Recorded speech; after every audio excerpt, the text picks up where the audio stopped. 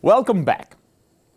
Now we come to an important power electronic device that makes the battery storage in the modern PV system widely applicable. I'm talking about the charge controller. What is a charge controller and why do we need it?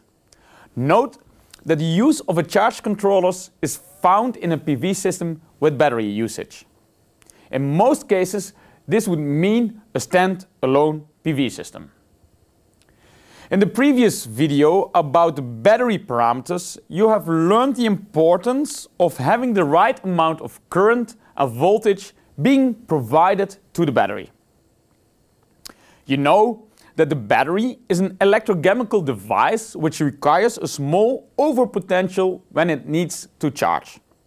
However, battery technologies have strict voltage limits required for their optimal functioning.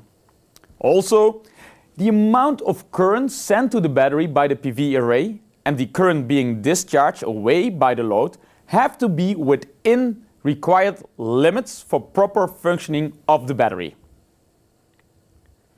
You have also seen previously how a lead-acid battery responds poorly to overcharge and overdischarge. You also know how the PV array responds dynamically to ambient conditions like irradiance, temperature, and other factors like shading. Under such circumstances, a direct coupling between a PV array, battery, and load is far from healthy for the battery.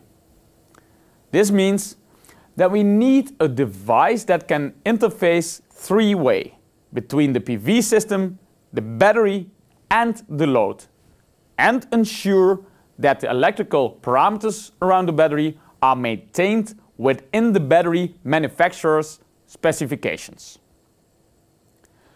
This is where the charge controller comes in. The modern charge controller performs a multitude of functions. These functions can further be enhanced depending on the set of technologies the manufacturer wishes to integrate within the device. I will discuss the most basic functions here. When the sun is shining in peak summer, there is enough PV energy meeting the load. The excess energy is sent to the battery. But when the battery is fully charged and the PV array is still connected to the battery tends to overcharge. This brings about its own set of problems like gas formation in the lead-acid battery, capacity loss, and overheating, to name a few. The charge controller here plays a vital role by cutting off the PV power from overcharging the battery. Similarly, in severe winters, when low irradiance causes the load demand to be more than the supply power, the battery is heavily drawn. The battery under such conditions tends to be over-discharged, which weighs strongly on the battery life as discussed in the previous block. The charge controller under such a case prevents over-discharge by disconnecting the battery from the load. For optimal performance, the battery voltage has to be within specified limits. The charge controller can help in maintaining an allowed voltage range so as to ensure a healthy operation.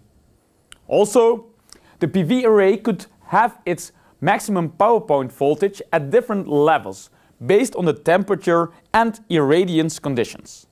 Therefore, the charge controller needs to do an appropriate voltage regulation to ensure the battery operates in the specified voltage range while the PV array functions at maximum power point. This means that the modern charge controller can, and often does, integrate a maximum power point tracker within its design. We have seen before how the battery has certain C rates defined. Higher the charge-discharge rates, the lower the coulombic efficiency of the battery will be. The optimal charge rates indicated by the manufacturer could be adhered to by manipulating the current flowing into the battery. With proper current regulation, the charge controller is also able to control the C rates. At the very least, the charge controller can impose the limits on the maximum allowable currents flowing into and from the battery. Without blocking diodes, it's even possible that when the PV array is producing a very low voltage, the battery can load the PV array, or in other words, the battery can try to forward bias the PV modules and make them consume the battery power. Traditionally, blocking diodes are used at the PV panel or string level to prevent the supposed back discharge of the battery through the PV array. This function is also easily integrated these days via the charge controller. I won't go into too much of the hardware details, but most charge controllers usually have either a shunt or a series kind of controller.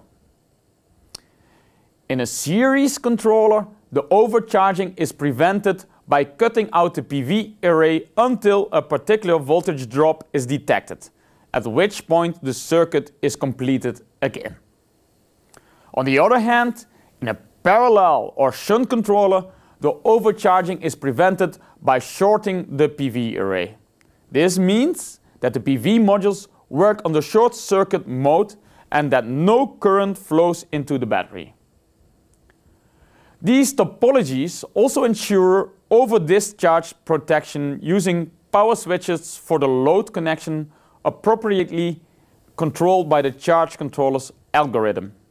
We have seen in the previous block how the temperature plays a crucial role in the functioning of the battery.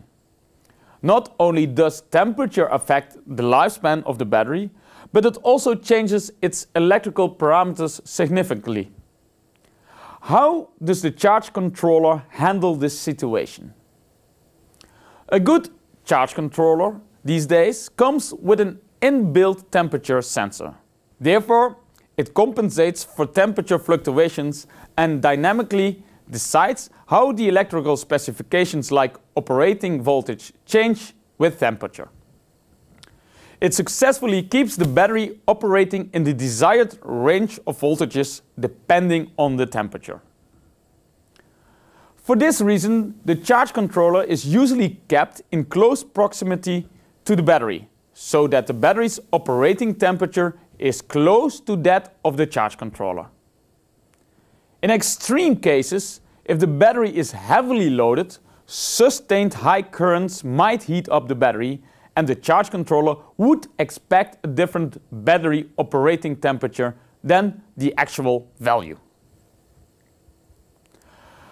However, high-end charge controllers are being designed to also take into account the temperature effects due to high currents. This pace of developing application-specific power electronics for PV systems is evolving at a very high pace. Thus, the charge controller can go a long way in increasing the lifespan of the battery by ensuring a healthy battery operation under most conditions. The modern charge controller has become an indispensable part of the standalone PV system. Like any other component of the PV system, it is expected to have a very high efficiency. I have given you an overview of this very important power electronic device in this block. This week has been about knowing the various components of your PV system. In the next and the last week of the course, I would show you how these components come together and create different types of PV systems, and what are the basic things to be kept in mind before designing your PV systems. So see you in the last week.